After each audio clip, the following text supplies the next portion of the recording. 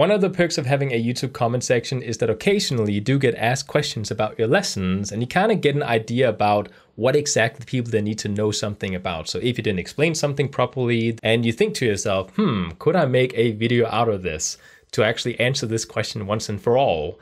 For example, a question like this one.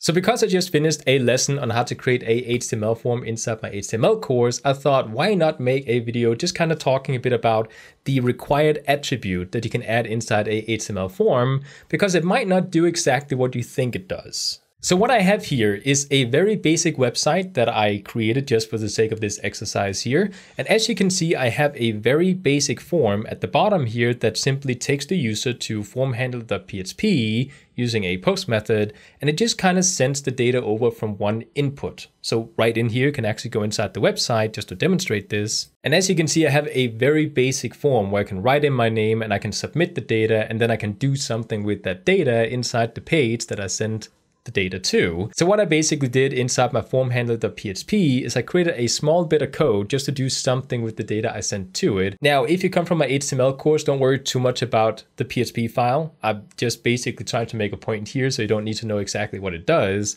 All you need to know is that inside my formhandler.php, I simply grab the data, and if you did not fill anything in, then I simply say you didn't fill in the form, shame on you. And if you did fill something in, then I simply write out your name is, and then the name that you actually included. So with this, if I go inside my website, you can see that I can write something. I can write my name here. And if I were to submit this data, you can now see that we get your name is Daniel.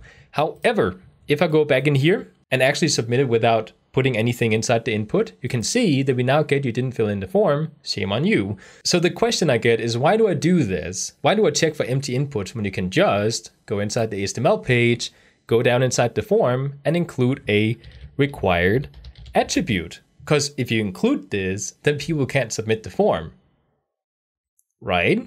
Now, even though this is going to prevent my user from actually submitting the form, and I can actually demonstrate this, you might not know what exactly it does. If I were to go back inside my website and now try to submit the form, I'm going to get this because I did not fill out the form, right? So we can't click this button and it's not going to submit it. However, for people who know a little bit about the developer tool inside the browser, you may know that you can actually go inside your website and you can change any kind of front end when it comes to your website. So any sort of HTML, CSS, even JavaScript can be changed using the developer tool, which means that I can go in, I can right click on my form, go down to inspect, go inside my developer tool over here, and I can zoom in just so you can actually see what is going on here. And in here, you can actually see that we have my input right here.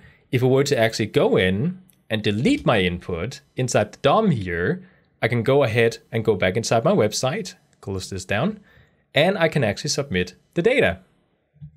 But we're not supposed to, right? And this is why it's important that even though you did include the required attribute, that you still go in using a backend language and actually do something to check for these empty inputs. Because using frontend is not going to do anything if the person that is using a website knows just a little bit about how browsers work.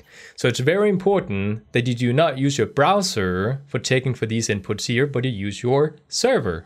And I just want to point out here that it is very important to point out that even though this might seem obvious to some people who do actually know a little bit about PHP or Python or something, if you're still learning HTML and CSS and you have not yet actually dove into, any sort of backend language, then I can definitely see how you might think that required is going to be enough to actually make sure that a user is going to fill in all the empty fields.